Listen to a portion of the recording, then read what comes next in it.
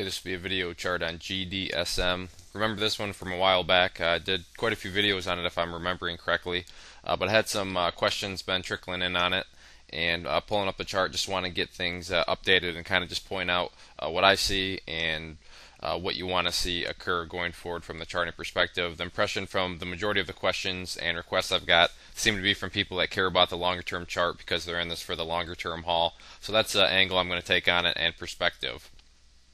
So with that being said, this one actually becomes much simpler when you look at it that way. And when I say much simpler, all I'm talking about is this line right here. So first let me get this changed to green and make this thick because it is an important level. But this is an uptrend that has begun to form, and this is the level that you want to see the price continue to hold above.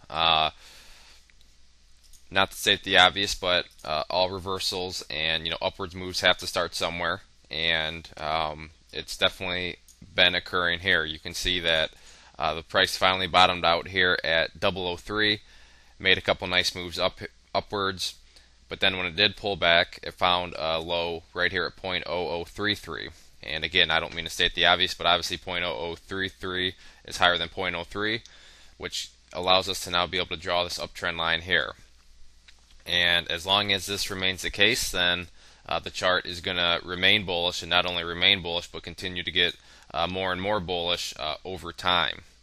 Because remember, if it falls down here, finds support, heads back up, and then so on and so forth, eventually all these moving averages will begin to curl back upwards and head up. So sure, I know this is discouraging here, where you had an upwards move and now it's pulling back, but as long as that higher low gets put in, then the overall chart and shorter term, medium term, however you gauge this, will remain bullish. So don't get too disheartened, but that's really what I see. And I know that's a pretty simplistic way to look at the chart, but for the time being, that's pretty much, I think, the best way to look at it, because as long as, like I said, the trend holds, then the rest of the chart will take care of itself. So that's the key thing to keep your eye on. You can eyeball it. I'd probably call this right around 0.0037, 0.0038.